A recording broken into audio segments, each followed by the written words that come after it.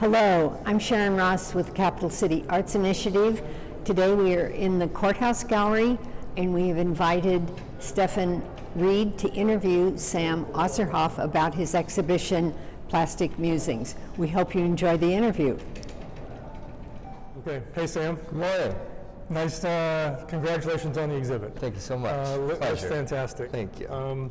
So I wanted to start off maybe just talking about kind of how you got to this place. I know you're not too far removed from your degree that you and are in. Can you maybe just talk about why you decided to go to school for an art degree and what you thought about that process? Sure, yeah. In high school I fell in love with drawing and decided I wanted to be an artist. Well, I decided that earlier in life, but kind of took off and noticed I had some sort of talent more than others, and decided right after high school to go to college at UNR and study painting and the fine arts.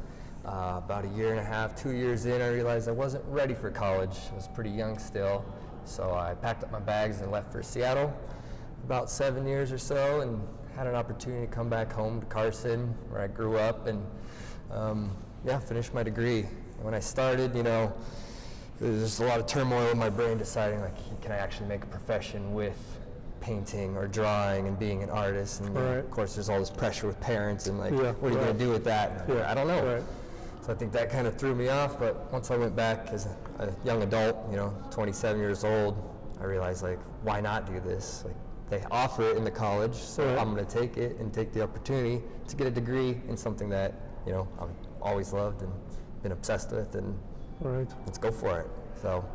So can I ask you, because this is interesting, because I had a similar experience that in high school or when I was younger, I had a little aptitude for drawing and art, loved art classes, but it was never talked about in my family as a viable kind of pursuit, right? And do you think if that would have been at a younger age, you would have been in a better place? Or I think, yeah, if I had more support and more conversation about the possibilities, or just the idea of, like, just go for it, right. You know, what do you have to lose? You could always go back and study something else. Like, yeah, I think that could have helped, especially at, you know, 18, 19, you don't know as much as you think you know. Right. Yeah. And the program, you're at the UNR, you like some of the classes that, was there something that really kind of informed you in that process? Or there was something that,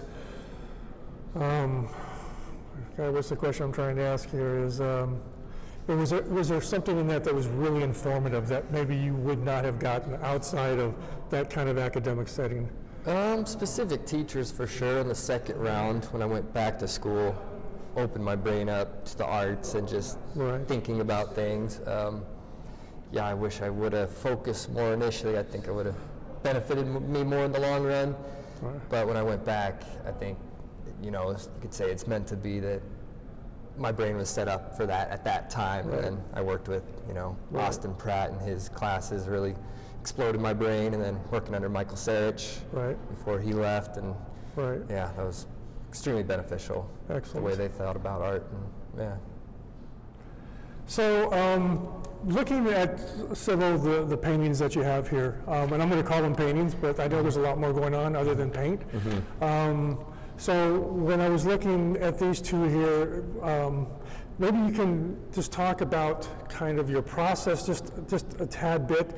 I don't know how linear it is, if you start with paint, or if material kind of starts and then informs your painting. But these two paintings here are really kind of different to me, not only kind of through the hues and the textures, but there's something about this light color one over here that resonates with me with some stenciling and stuff like that.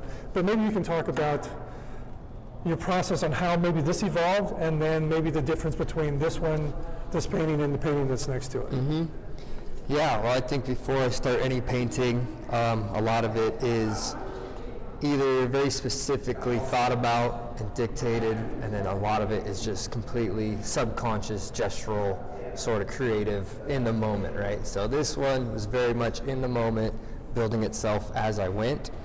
I sort of started with a background And lately I've been focusing on layering, is what I call it, and kind of building up, adding and subtracting layers to eventually get to a place of like all this information and almost a story of where you think you know where I started and how I got to this point versus this point. And maybe a quarter of the way through, I found these fabrics and decided I loved the colors, I loved the patterns, and I knew I wanted it to be on the painting. So they were kind of in the studio, on the side, and the rest of the painting sort of built itself upon playing with these certain textiles and fabrics here that eventually went into the canvas.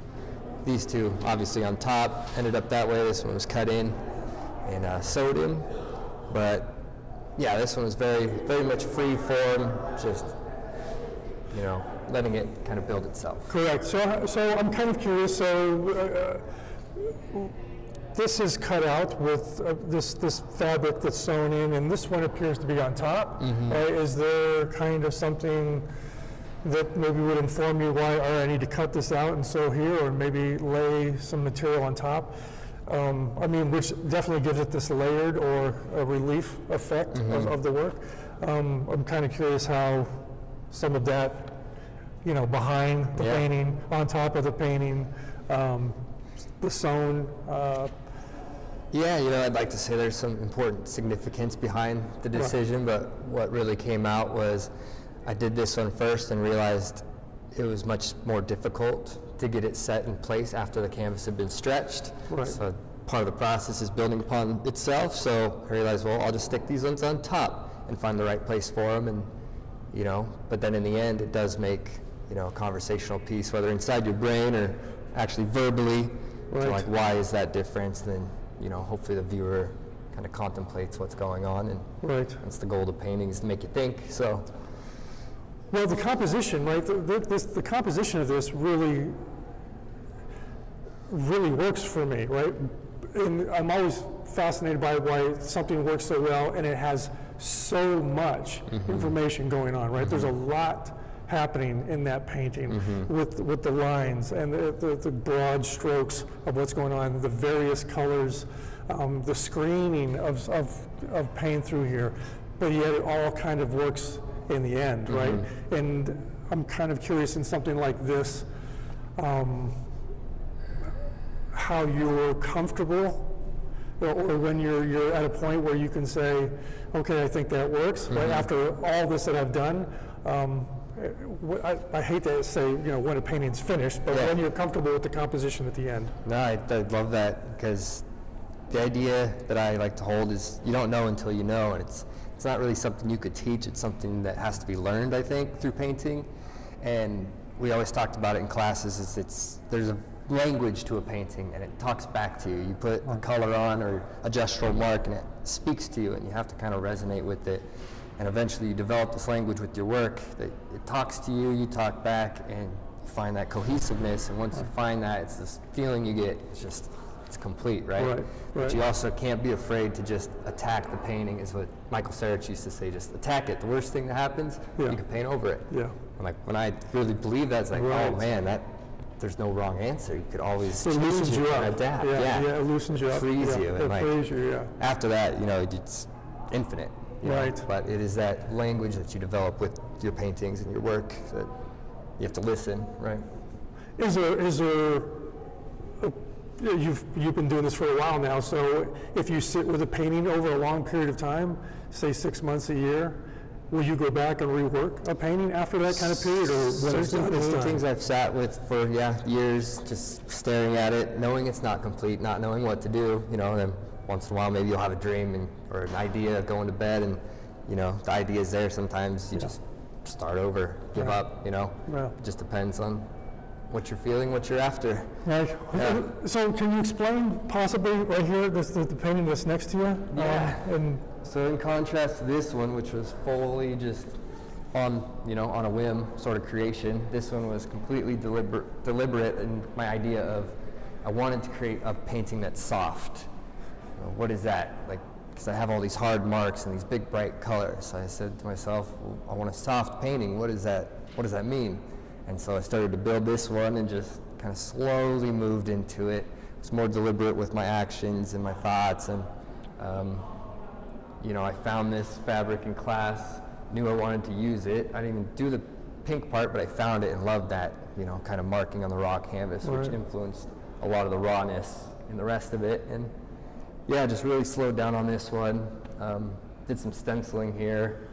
You know, I had some fabric that I really liked and spray painted and get this effect on it that just gives it this kind of airy softness. And yeah, I think. Yeah, it's definitely, I think soft is something that it does have some of the textures. You know, this fabric here seems a lot softer. This, you know, had this, not to bring up any other artists, but you know, this, you know, Gerhard Richter's photographs, those blurred photographs, right, are really, I kind of love the way that this is kind of permeating. Almost dreamy. It is dreamy, right? It's foggy, dreamy. So, which is interesting, you know, that kind of contrast between this and this other painting over here. But it sounds like the process is similar, even though it's a completely different painting. You go about the work in the same kind of way. Right, yeah. Certain pieces build onto other pieces, and you know, it's taking those pieces and piecing them together. And like, yeah, trying to find that cohesiveness. Right. So it's interesting that you found this fabric here, right? And how something that could be so inconsequential, right? I mean, you could bypass that 1,000 times in your life, and it never inform you of anything. Scrap pile, right? It's a scrap pile. But to be that in tune to something of this kind of this caliber, and say that is going to inform this, right? That's a cool kind of process to me, right? I think it's a good way to live too, is finding those little beauties in, you know, the mundane, and like or finding that little bit of control in the madness of life, and like you know. Right.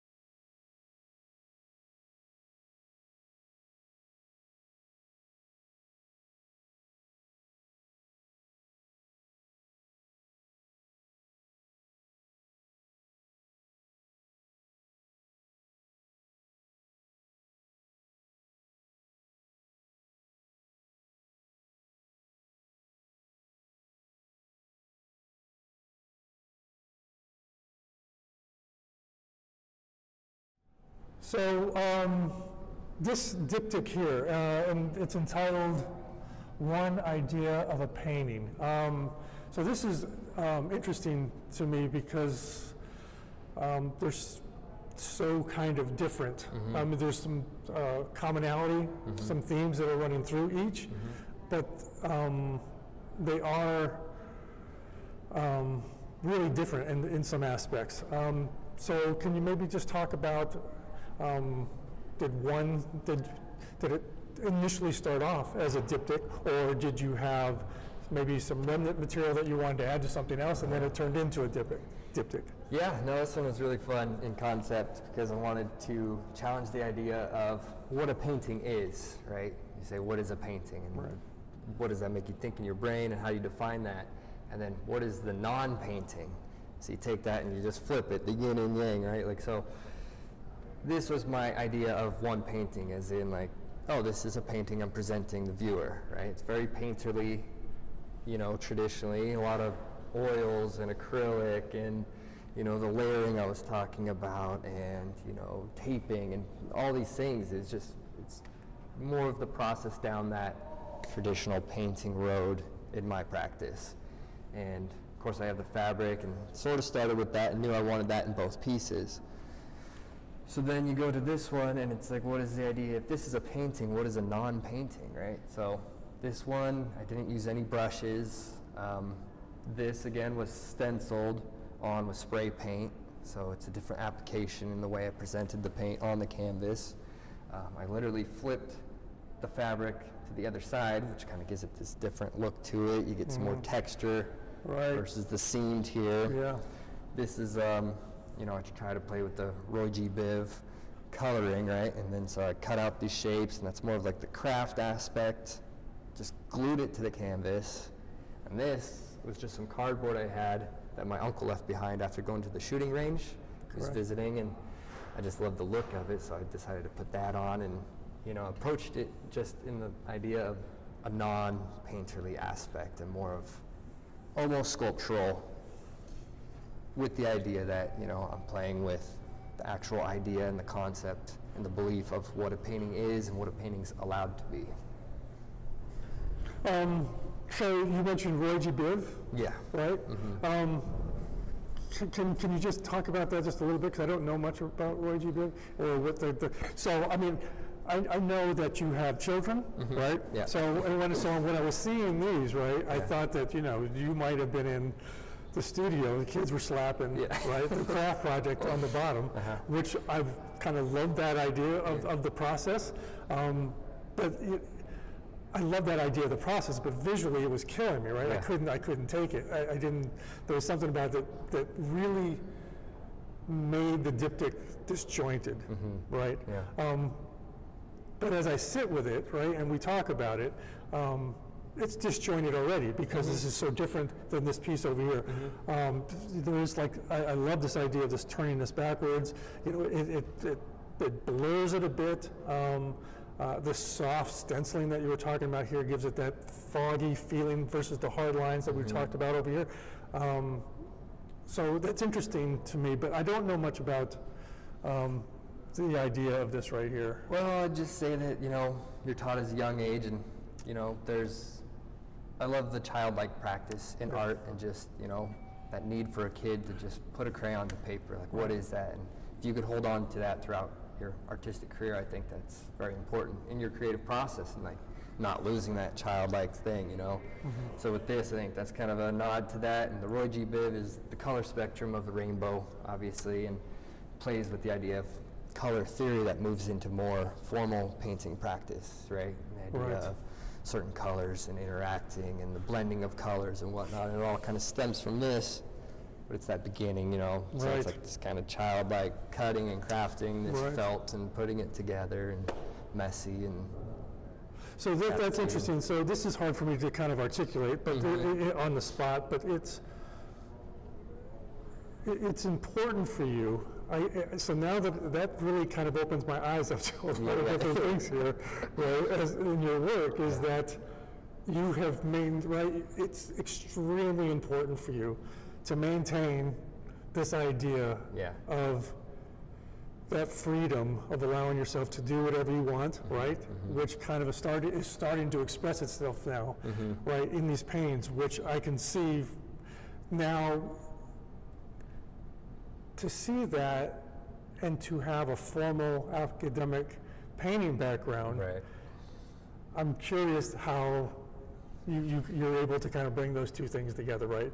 Because it seems like one always is trampling on the other, right? When you're trying to be free, when you're trying to be loose, you got this kind of academia in your head, possibly beating you down, to do something else, right? And we're interested in how you kind of navigate that space. Yeah, I could tell you back to where we were talking in the beginning about school. When I first started, I really tried to do more representational art and really, rendered art and put the oil to the canvas and create exactly what I wanted to see in my brain. And I think it drove me crazy to where I could never please myself with my paintings and what I wanted to do and like make them look like I saw other people doing and like comparing, Right.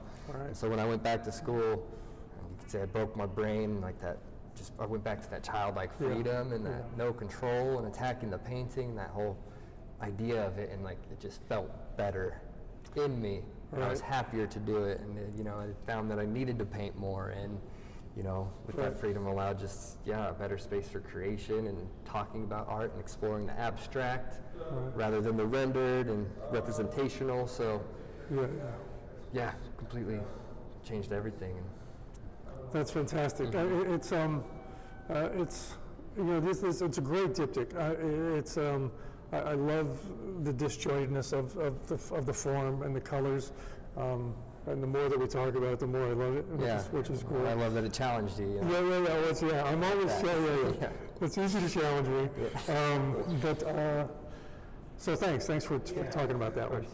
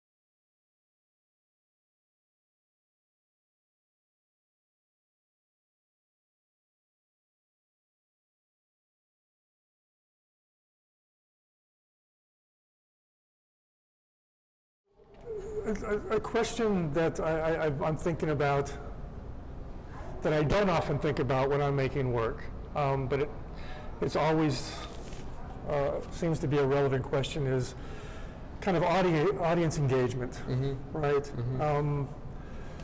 Do you think about that at all when you're kind of in the throes of making and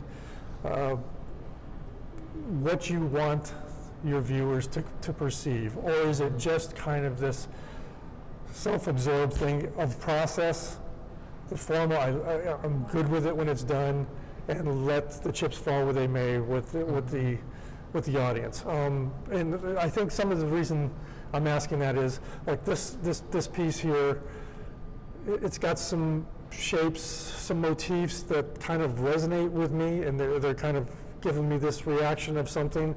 So I'm curious if that's important, right? If you're thinking about that when you're in the throes of making this work. Yeah. When I was in the midst of this one, I was very much into the idea of patterns, whether it's patterns in the textiles I was looking at, or old traditional patterns that we see, or I found myself looking in the outside world and finding patterns in textiles and textures everywhere, and like some I was really attracted to, and some I could live without. This one started because I loved the chevron lines, and I knew I wanted to do some really clean lines. And I think something with pattern that I think about with viewership and audience is I know there's patterns that we see and we're immediately attracted to, and then it makes me question, why are we attracted to this pattern? Is it the balance of it? Is it the mathematics? It's clean and crisp. Like, what is it about these chevron lines that have been used in clothing and fashion and all these things? And so I know there's this visual attraction for the audience and the viewer, right? And so I kind of play off of that. And so with that, I knew I had this wool, and I wanted this to play against this, both in the texture and the visualness of it. And, and this kind of builds upon this. So then I see grids here, so I bring that grid up. And Right. for the viewer specifically, you know, the goal of the painting is to bring the eye around the piece, maybe sit Right. somewhere and come back, and you know, that's, you know, a Right. successful painting if you're looking at everything and you don't kind of focus on one. Right. So yeah, I definitely think about how people view it. I don't necessarily like do something. Yeah, I don't know. Right. Yeah, Right. there's definitely intention, but Right. it's more for an experience. Right. Of So looking at it. Yeah. Exactly. And the kind of gestalt thing that happens, like you were just talking about, right? I think as humans, we look for balance, right? Mm-hmm. We have this kind of design, our world that's around us is designed and is built, Yeah. and we've adapted to that over time. So we know if a door opens the wrong way, we feel it. We know immediately that the design's not right. Brains are wired to recognize The patterns. brain is wired to recognize patterns. So what's interesting in this material here, did you come in and draw, or is that in the pattern itself? That is drawn on, yeah. So what was it about that material, right, when you laid that on there, that you didn't think that material would be enough, or to hold its own in this corner of the painting where you had to come in? Did you feel that you needed to repeat the chevrons coming all the way down, or? Sort of, yeah. So that was actually the last move I made on this piece, and I sat with it, but without that, it was just this stark black, Right. almost hole, right? Right. And it almost directed my eye and attention too much to where, you know, it almost sucked you in Right. and didn't allow this part to exist. Right. So Right. I decided, well, maybe you need some balance. And then it's kind of a play on these clean, real crisp, which took a while to get nice, right? It took a lot of time and effort. So Right. then you come in with the opposite, like, you know, and just come in and just attack it in a Right. few seconds. Right. And it's kind of talking to this bit as this bit talks to this bit, but with that white, I think it brings everything to, you know, Right. Well, same level. Yeah, black and white is such a stark, I mean, there's no starker contrast, Yeah, right, than right. black and white. And to have black and white in this painting with, you know, these washes of colors, you know, these teals and yellows, and it's interesting, right? It's a stark kind of thing, and these shapes, you know, being at my age, right? You know, this kind of these cone shapes. You know, I think of Gustafson's with you know he's got the hoods, and these resonate as hoods for me, right? Which is odd. Yeah.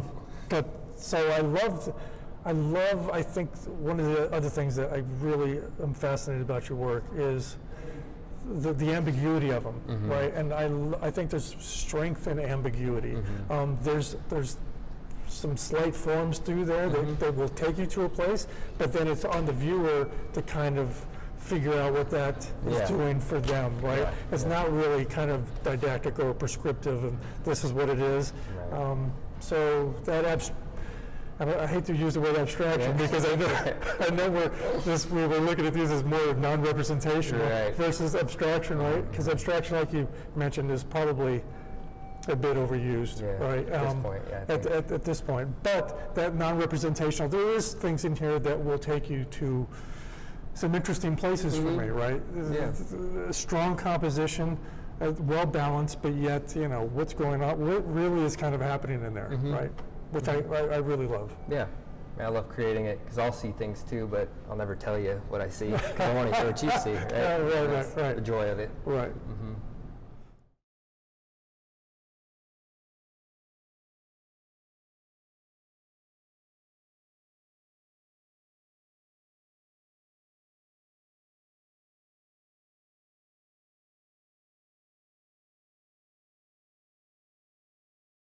Okay, Sam, I wanted to kind of finish on this painting here because I was intrigued with it because it's a lot different in terms of it's more minimal than the rest of the work that you have in here. It's smaller in size, and I'm kind of really intrigued by the contrast of how much more work you put into the other paintings and how simple this one is.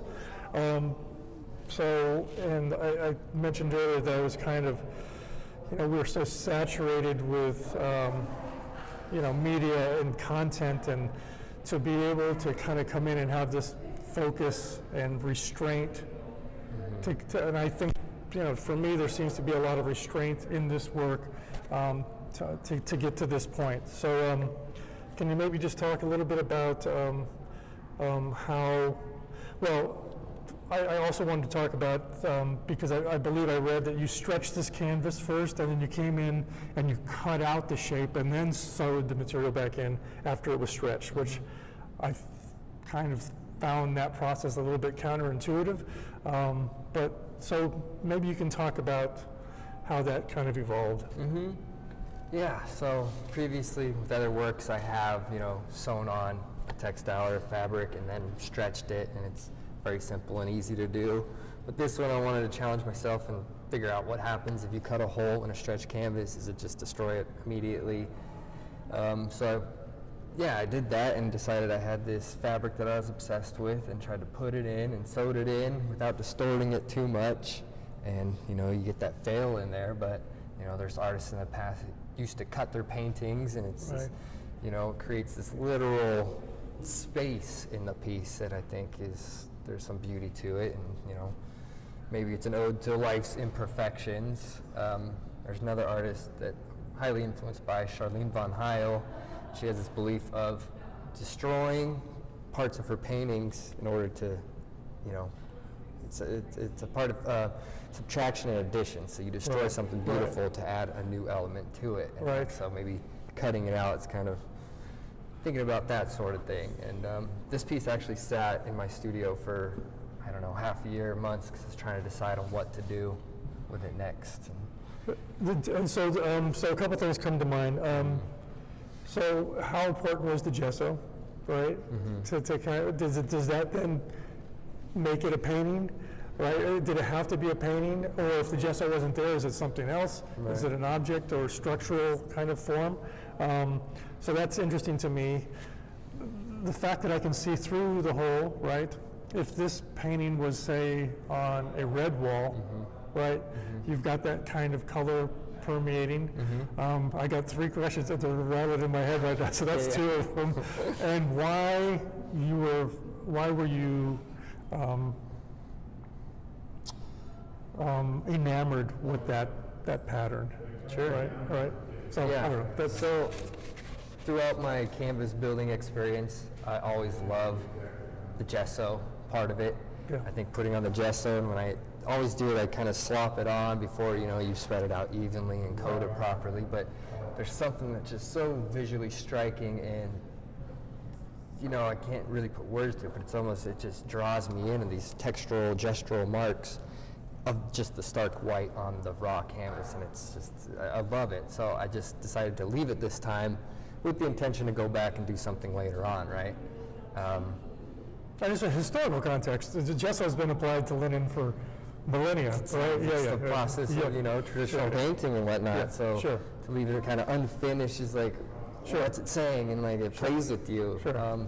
The whole, you know, yeah, I live with it, but I love the idea of it's almost like a living, existing entity in itself, because yeah, no matter where you put it, it's going to be a little different. It's Right. going to exist differently in different spaces. Right. If you had a light behind this little transparent, so you get Right. this glow behind it, or Right. the light permeating might show the wall, or you could see some fabric Yeah. if you get close. Yes, you know, exactly, there's exactly. these layers, so Yes. it's Adds almost to an the layers. organic living, Correct. you know, being in a painterly way, I suppose. Correct. And the third question. So the, I guess it was, the third question was the whole, right? Yeah. So I can understand that kind of process of when something deviates from what you're thinking happens, and then saying, oh, I'm okay with that. Yeah. But I think, I like to say, the most fascinating thing I found about this piece specifically is everyone is so attracted to it, and I can't figure out why. Yeah. You know, Yeah, I do all these detailed, you know, chaotic works, but Right. people are so attracted to this simplicity and like this. Yes. I don't know if it's the softness behind it or Right. just Right. and you know, I can't figure out why, because the other ones have so much more intention. This one I sat with unfinished for so long, decided I'll just, maybe it is done. And once you show it to people, they're, you know. Right. Yeah, so blows my mind, so there's something about it. And do you think that there is some freedom that is, so there are portrait painters, right? There are representational painters that, if they are not executed properly, right, they're very easy to kind of pick apart, right? Yeah. Because like you can see there's a craft issue, there's something that's right, proportions, something's not right. There seems to be a bit of freedom within artists who choose to go a route of non-representational, or to be able to maneuver the process freely and have the freedom to dictate. That's okay. Yeah. That's not okay, right? Right. It seems like we have a lot more latitude in that kind of space than other painters, or more representational, possibly painters. Do you find that true, maybe, or do you think? Yeah, I do find it true. You know, I think it's a lot on the painter and what they set out for themselves. Right. Because you could be a portrait painter that does, you know, really strange, awful paintings on purpose, and that's your thing. Right. You know, it's all part of the belief system. But if you believe you want to paint someone exactly how they should be portrayed, and then you don't do that, then it kind of goes against that belief system. So if you believe that, like, I have this freedom, and, you know, there's a symbolism to this whole, then, you know, we all have to kind of believe in that, and then it's true, right? And I think that's where, you know, because there are abstract paintings that you could look at, you know, like, this failed for some reason, and maybe you can't specifically say why, but you look at it and something's off. Absolutely. And it's the same as if, like, the ears were different on a portrait, and, you know, you're like, that's off. And so that's fascinating, and, you know, to see this wide variety. It is a wide variety, right, of style and textures and form, right? They all still hold their own through composition, right? They're balanced, right? I think you have a really good sense of figuring out when something's done, right? Thank you. Right, and so that's really quite lovely, and, you know, the whole there, right? It is interesting. It could be a metaphor for the whole show, which is which is quite fascinating. So it's very, very cool. And finally, I think. So, what do you think? You know, this is a tough career, right? The art world is a tough career to move forward and make work, right? A lot of people aren't able to have a studio practice.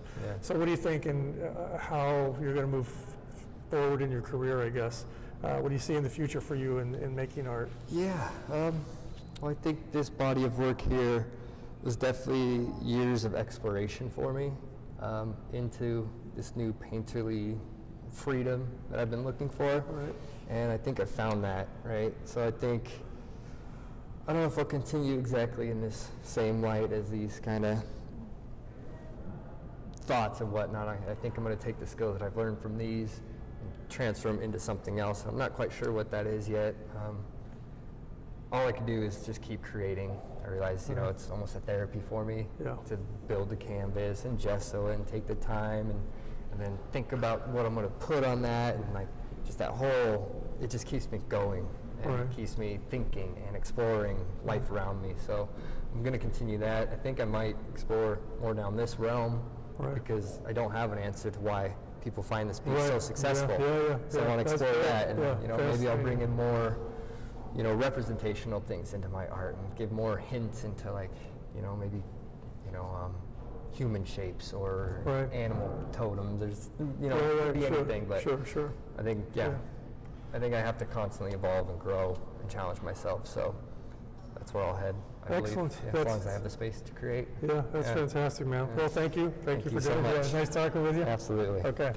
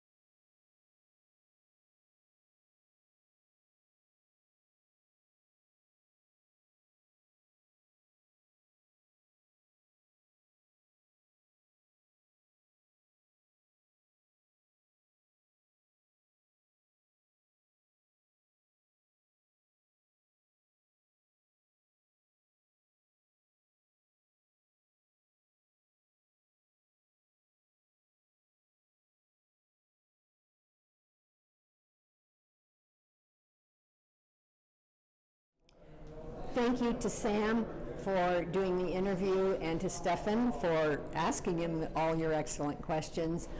We will have the video up on our YouTube channel quite soon. We appreciate the courthouse for sharing the space with CCAI and to you for watching. Follow CCAI on our website, ccainv.org. Follow us on Instagram and Facebook, and come see our work. We have 4 galleries in Carson City, all with free parking.